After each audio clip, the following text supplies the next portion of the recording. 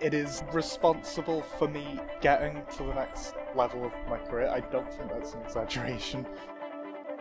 A way of saying, I'm an actual software developer now, I don't just study it.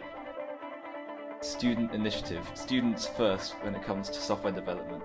Fundamentally, it's about developing people and developing software. So we're a software house that employs students and works with students to develop software for clients. I worked on the forensic linguistics database. My project was the exceptional circumstance system. Building the Aston contractor management system. During my final year, I was maintaining a project which was a predictive tool for the NHS.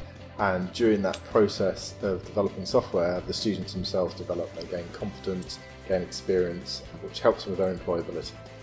I wanted to stretch myself outside of the contact hours given through uni, and I wanted to get more experience and develop my skills before second year and placement year. It was quite different from anything else I'd done in the uni, especially at that time. So to work on something that was being used in industry and in academia would be pretty cool to have, both for myself and as a resume. When you're interviewing and you've got a number of students, you can almost tell the ones that have done the Beautiful Canoe experience before you talk about Beautiful Canoe.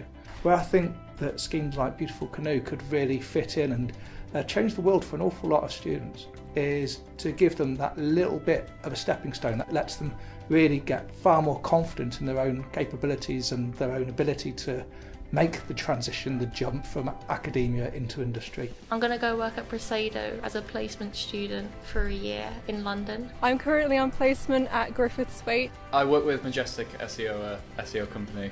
I'm going to be joining Canoe Technologies as a software developer.